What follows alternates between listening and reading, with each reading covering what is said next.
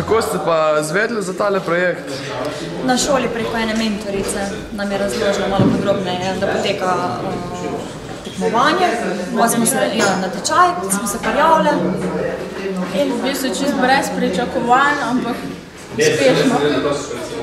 Kako pa to, da ste se odločili ravno za eko vrtec?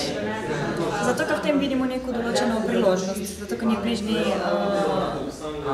okolici nobene konkurence.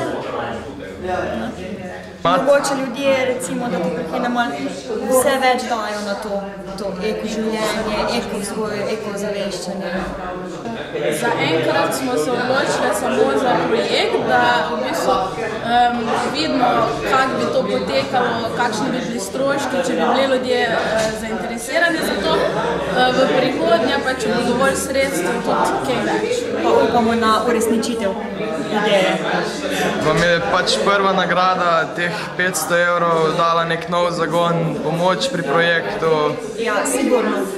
Prvo, kar je, pa nam je dokazala, da naša ideja ni nič vredna, da nekaj pomeni in da je ideja dobro sestavljena.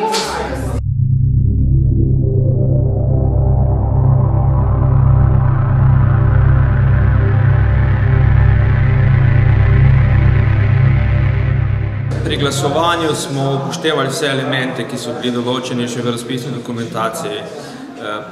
Prvič in drugič smo se zelo osredotočili na to, kako prijavitelji projekta, na kaj namenijo največ energije, kako so osredotočeni na to, da bojo cilje dosegli. Ali v to res verjamejo ali ne verjamejo. Pri tem smo bili v komisiji precej enotni okrog prvega in drugega mesta, potem, ko pa smo se morali odločiti, kdo je prvi in kdo je drugi, pa smo seveda imeli nekoliko več dela, zato je bilo naše delo toliko bolj zahtevno. Projekt Eko-mulčki so zmagali zato, ker so imeli nekako bolj jasno določeno vizijo, kaj bojo dosegli, kako bojo to dosegli, s kakšnimi sredstvi bojo to dosegli, kje vidijo svoj trg in tako naprej. Ostali projekti smo, tako kot je bilo že povedano, imajo tudi zelo dober potencial, da uspejo, vendar morajo nekatere svoje poglede še izbrusiti. Ocene pa to bojo nekako iste oziroma ravne, ne? Zdaj bo kar začel na tej predstavitvi te podjetniške ideje s poslovnimi načrti. Jaz sem se zadevo zamislil tako, da izžrebamo nekako vrstni red, tako da bi prosil, da kar finalisti te podjetniške ideje natečaja pridejo sem, vzamejo na številko, bomo potem nadaljevati po tem vrstnem redu.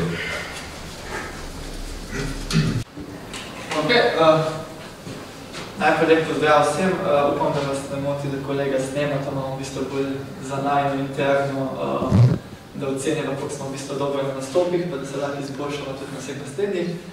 Hkrati bi se opravičili, ker smo zamudili, malo smo ure pomešali, tako da me to malo mod, časovno me malo omejuje, da se dopredem to. No, mi to bomo predstavljali, oziroma jaz bom predstavljal najbolj poslovni načrt, to je naselje Pesek Krompir. Ne bi dali, že takoj na začetku, da ne bom toliko govoril o samih financah, pa o tem, ampak predvsem o tem filozofiji, da boste začutili, zakaj se sploh gre, da se boste mogoče tudi sami prepoznali vsem tem notri. Jaz sem v bistvu Franko, študent organizacije socialne mreže, Gregor Srpčič, moj kolega, pa študira energetiko tukaj v Krškem. Pripravljali smo takrat poslovni načrt. Torej, čem se gre? Ste videli naselje, se pravi, se gre nekaj naselja, ampak najprej bi rad predstavil težave, ki sem jih jaz skozi odraščanje srečal in se tudi sedaj srečujem, ker želim nekaj samosvojiti in želim živeti s svojim. Prva stvar je velike hiše, ki vsi delamo. Moji starši še v času socializma so zgradili veliko hišo, valjda nekaj se je dalo, zgradil se veliko hišo, otroci bodo doma, bomo vsi doma skup živeli. Kaj se je zgodilo? Jaz sem takoj, ko bila šansa, pobegnil v Ljubljano študirati, oziroma drugače povedano, šel sem se osamosvojiti v Ljubljano, potem sem bil samostojen. Hiša sama, ko ponuja lahko prostore za 3. Naredili smo tudi kalkulacijo za našo storitveno dejavnost in vam je bom sicer kar po točkah predstavljala. Za 2 zaposleni delavki bi na mesec imeli stroškov 5000 €. Tu smo vključili tudi regres in prispevke. Potni stroški delavk bi bili 140 € na mesec, to je samo za enkrat v grobem, pol bi se izkazalo, koliko realno bi tega bilo. Kot pri pomočki 1 smo vzeli kredit na 12 mesecev, to bi bil računalnik in tiskalnik, ki bi na mesec znašal obrok 85 evrov. Čistilni servis bi na mesec stroškov 200 evrov. Pohištvo bi v bistvu bila vse omare, posteljice, ničke. In pač pojmo nekak niso. Se pravi, da bi bilo to že urejeno. Sam pač mogli bi od okolice za elektriko pa za vodo, ki so naredili. Potem dejavnost. Dejavnost kot taka bi bila storitvena dejavnost, ukvarjali bi se z varstvom otrok. Naprimer, zelo všeč mi je pa ta, ker bi izdali svoj projekt, da bi namesto odpadkov v smeteh imeli solidarnost. Kaj pa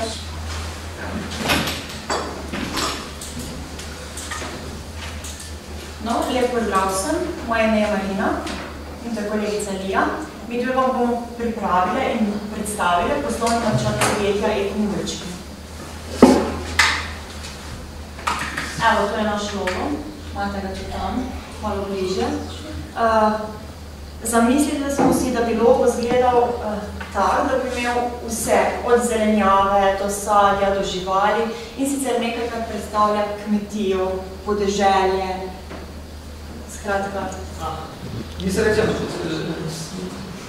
vsi se bojimo tega, da nam bo nekdo ukradil idejo. Ja, pa ne ukradil, vsi ljudje ne bojo isto naredili, ko bojo začeli delati, bojo videli, da je kup enih težav in kup enih problemov, ki jih moš prej rešiti. Ko bojo oni prišli do tega, ker se mi zdaj, bom jaz prišli nekaj drugega.